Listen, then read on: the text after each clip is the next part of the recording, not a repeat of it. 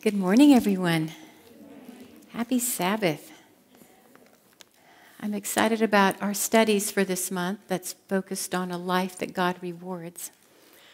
So important for us to think about what we're thinking about, to examine the motivations for why we do the things that we do, and to understand that God cares about the choices that we make in our lives. Let's begin with prayer before we dig into the scripture this morning. Thank you, Heavenly Father, for this opportunity to come and be here, to worship your holy and righteous name. Lord, as we come here, we desire one thing and one thing alone, is that is to truly worship, to yield ourselves, to bow to your authority over our lives. So, Holy Spirit, I ask that today you would bear down deeply on each one of us. Press our hearts, squeeze out the things that don't need to be there, Lord, so that room can be made for the things that you want to give us today. May we have ears that hear, is our prayer for the glory of Jesus alone. Amen. If you'll open up your Bibles to Luke chapter 19, we're going to look at the parable of the 10 minas. It's always so exciting to me to get to look at the parables of Jesus. No matter how many times you look, you're always going to find something fresh, because God is not a stale God. He is fresh with his word. He is the spring of living water. He is the bread of life. And so always he has something to give us if we are willing to listen. We'll start at verse 11. Jesus has been in Jericho. He has met with Zacchaeus. Jesus is on his way to Jerusalem. This is the week before the cross.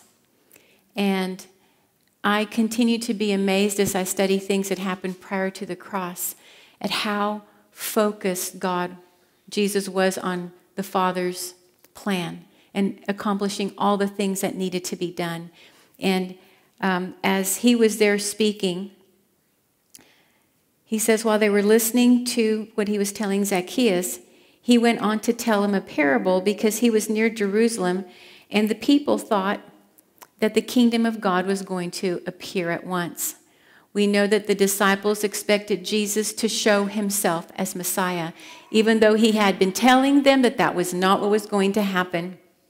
They were looking, and Israel was looking for a political savior instead of the Messiah of Israel that would save them from their sins.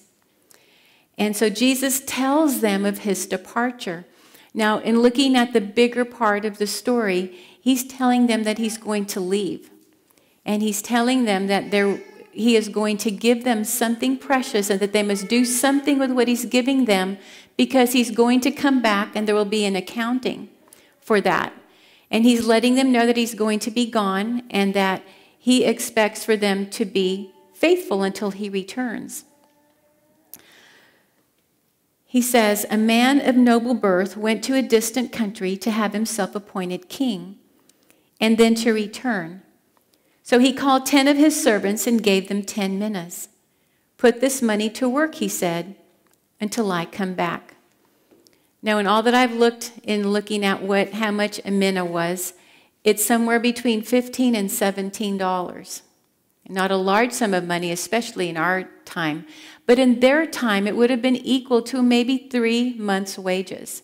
Still not a huge amount of money. But he said, I'm going to give you this sum, and I want for you to put it to work.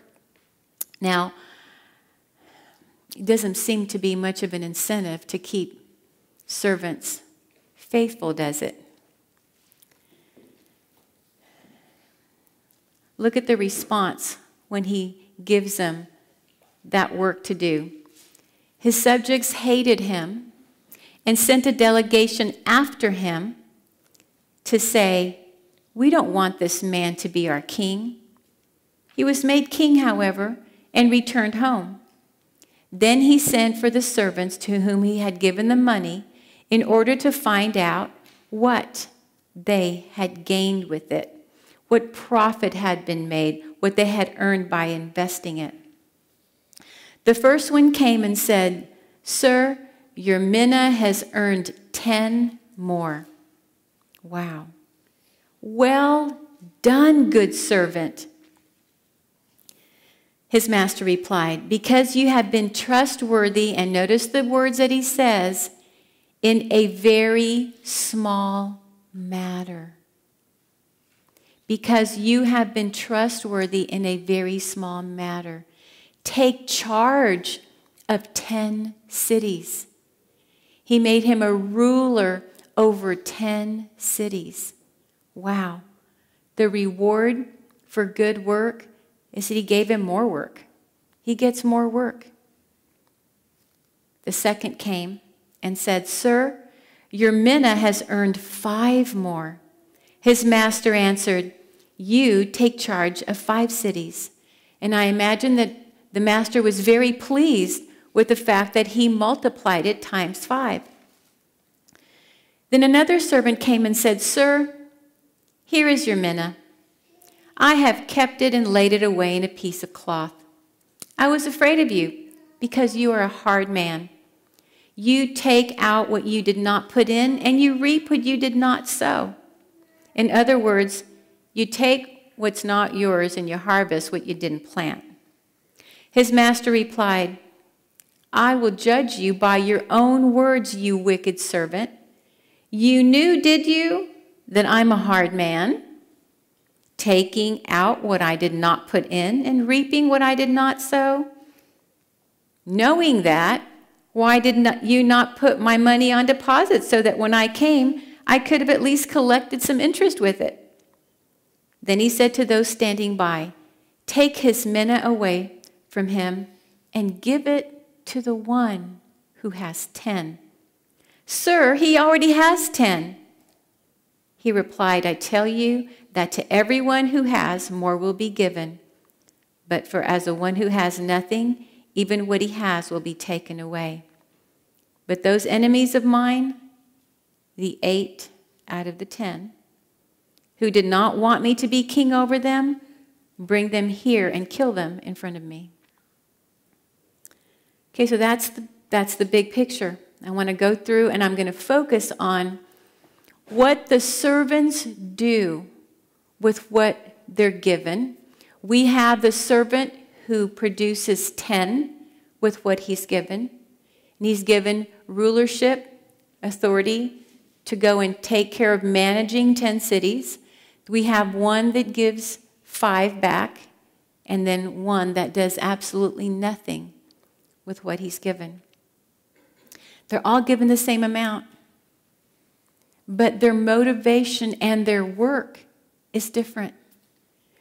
2 actually choose to do work and multiply what they've been given.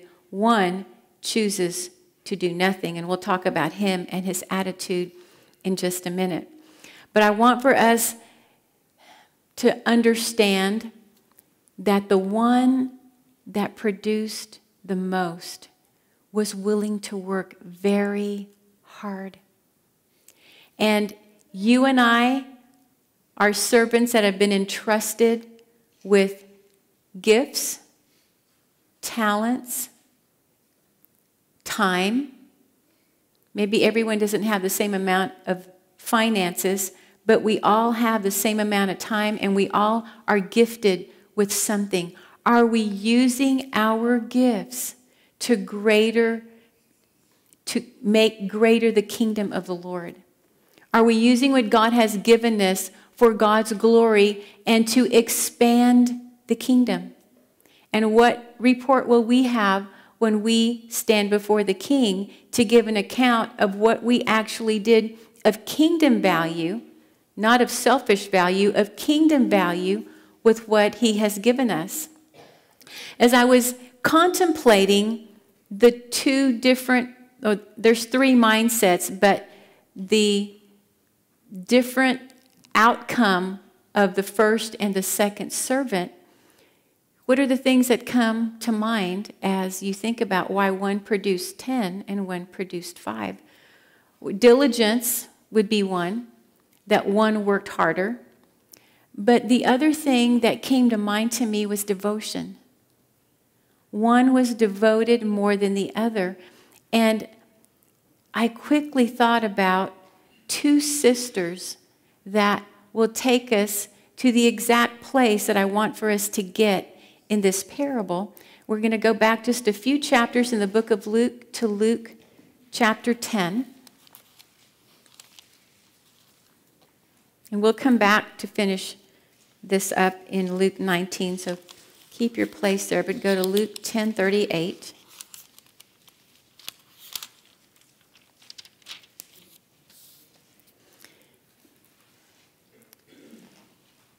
Mary and Martha, two friends of Jesus, two servants of the Lord who loved him deeply. As Jesus and his disciples were on their way, he came to a village where a woman named Martha opened her home to him. She had a sister called Mary who sat at the Lord's feet listening to what he said. Notice what Martha's problem is. But Martha was what? Martha was distracted by all the preparations that had to be made. She came to him and asked, "Lord, don't you care that my sister has left me to do all the work by myself?" Doesn't that sound familiar to all of us? Complainers.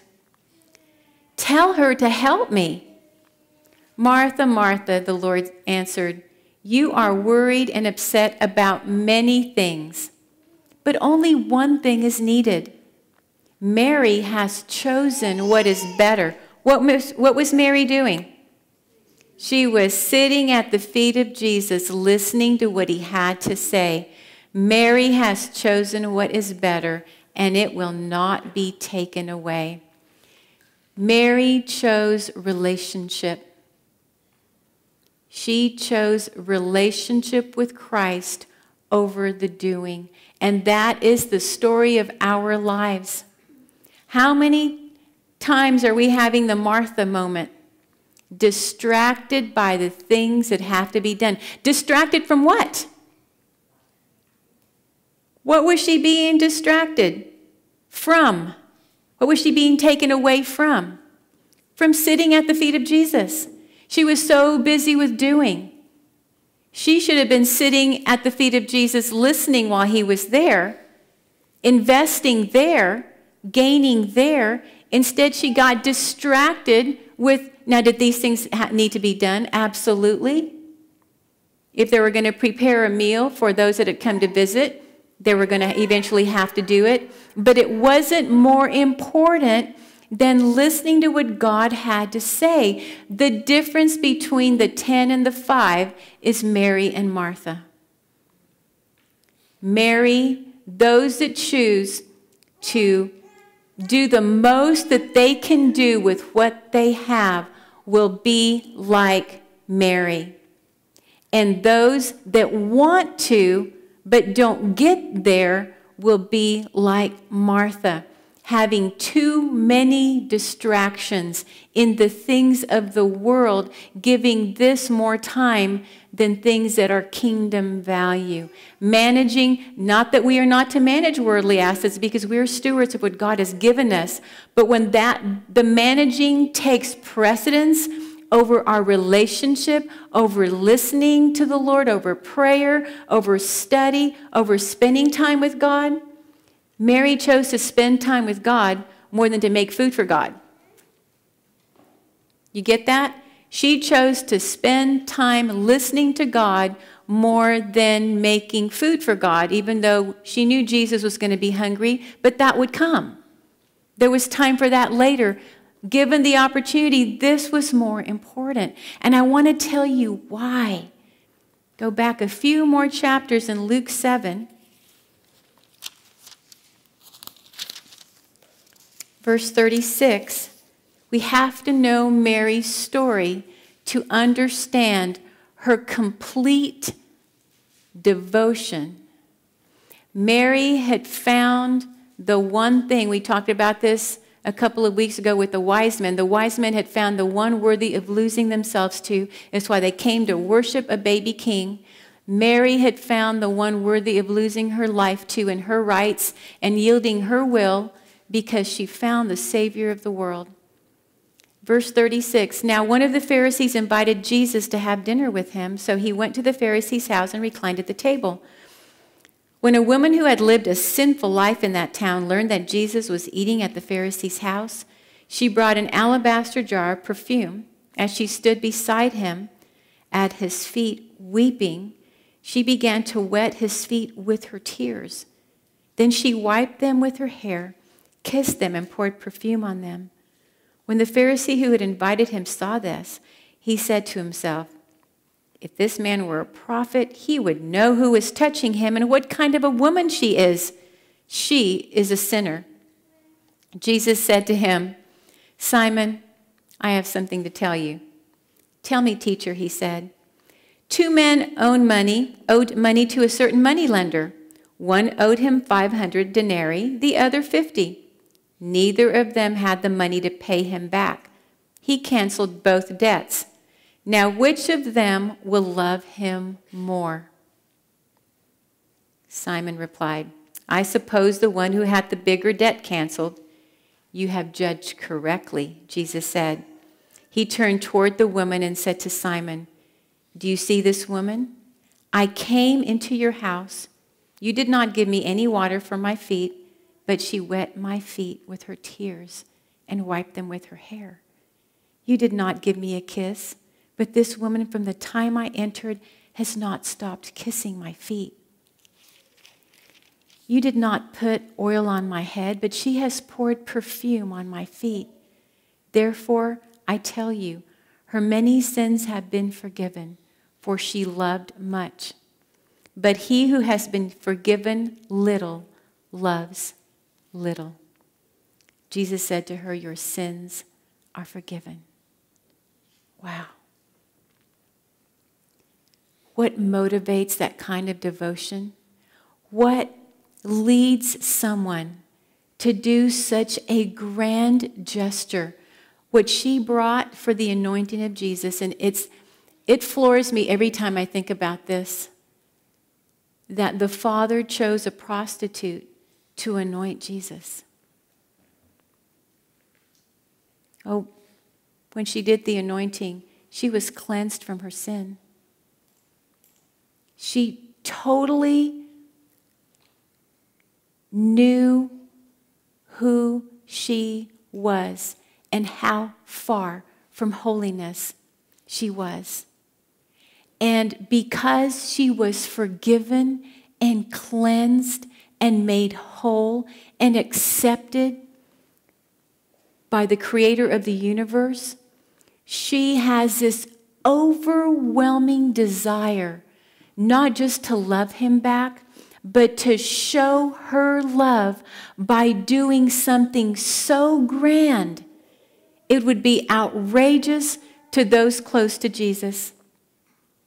They had no clue that the Father had ordained for her to do this because her depth of gratitude was so great. She knew the depths to which she had been lifted out of. The disciples didn't know that. They didn't understand how deeply in debt sin had made them. They didn't understand that they owed something that they could not pay. She did. She understood that the debt was paid. And out of gratitude, all that she could do was take every penny she had and buy a perfume that was cost a year's worth of wages. And she brought this perfume for the anointing of the one who had given her back her life. That is the kind of a servant that will multiply what they've been given 10 times. Gratitude. Understanding that their debt is paid in full.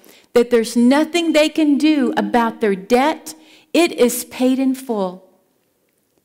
What they can do is take the rest of their life and show gratitude and praise and live a life in glory to the one who has made it all possible.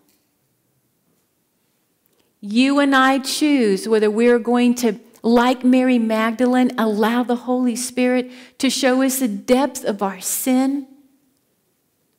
Jesus says, she has been forgiven much. Those that haven't been forgiven much, they love a little bit. Even the disciples, they did not understand. Peter didn't understand until after the crucifixion. Then he got it. He got the depths of his depravity and sin.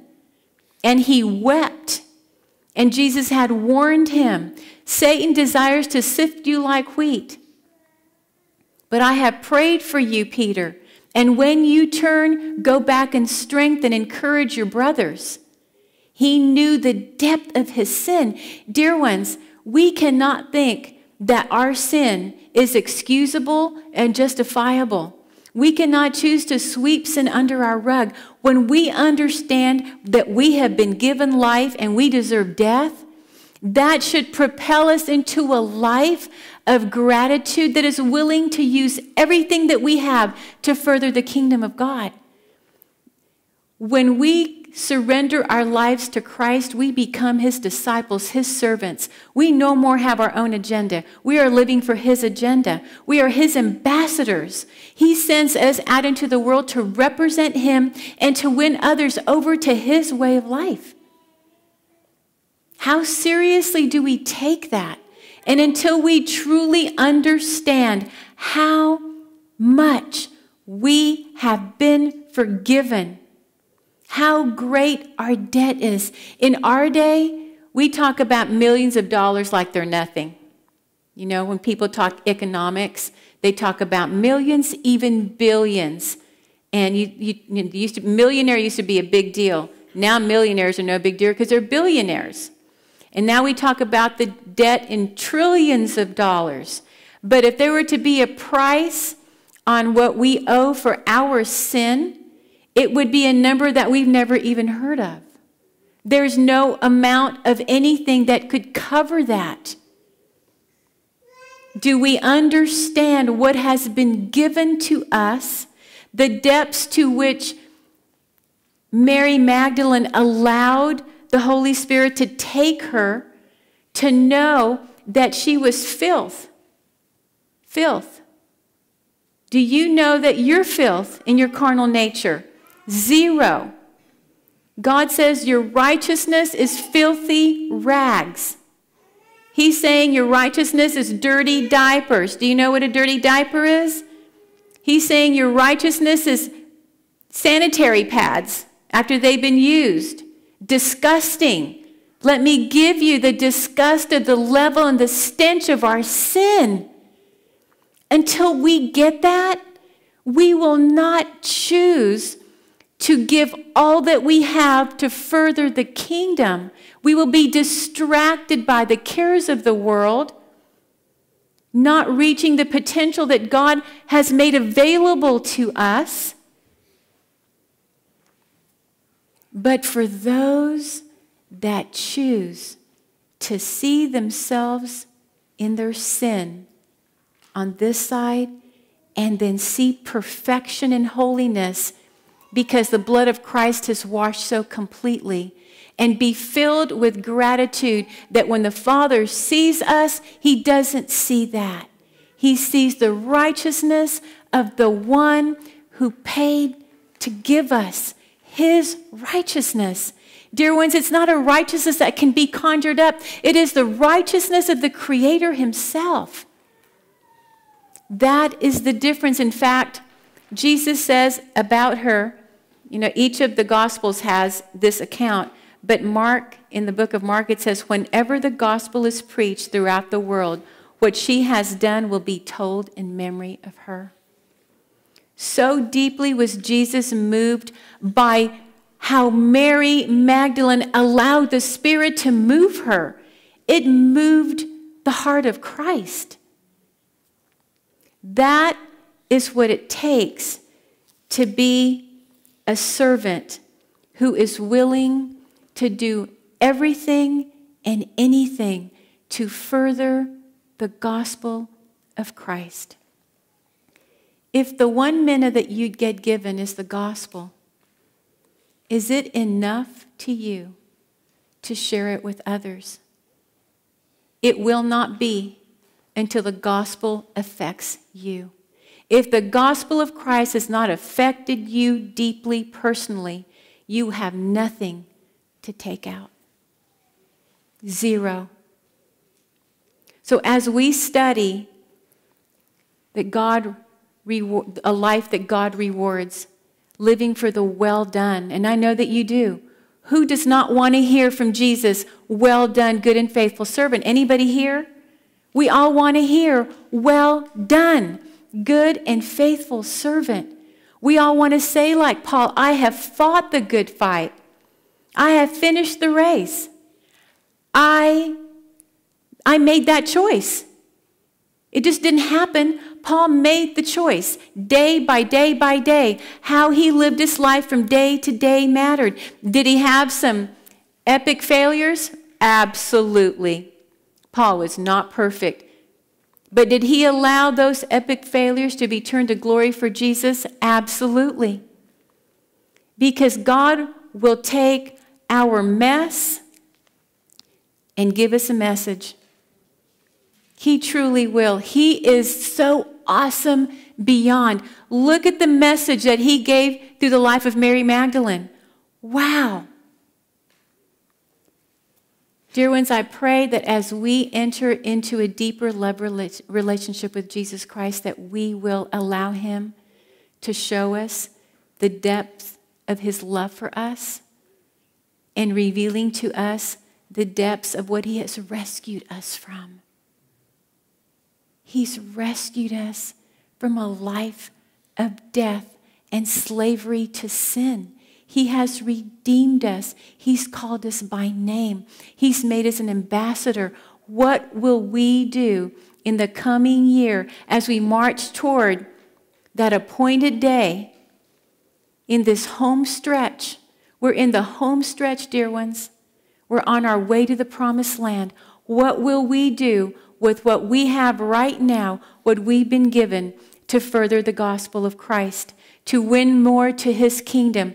Will we be like Mary Magdalene, understanding what's been done for us? And because we've been forgiven so much, the Holy Spirit turns that into loving so much? Or will, like Mary, will we have to live with distractions because we just can't get past ourselves? Now, I can't end the study without talking about the third one. Go back to Luke 19.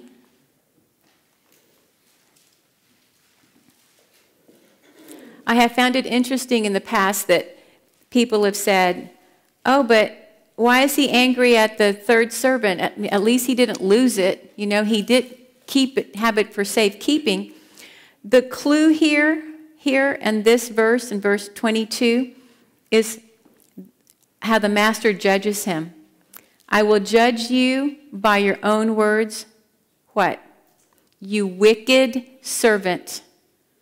Wicked means that he was self-centered, self-focused. Wicked means that he does not have entrance into the kingdom. In fact, when he says, bring those enemies of mine, it's the 8 out of the 10. Only 2 were faithful.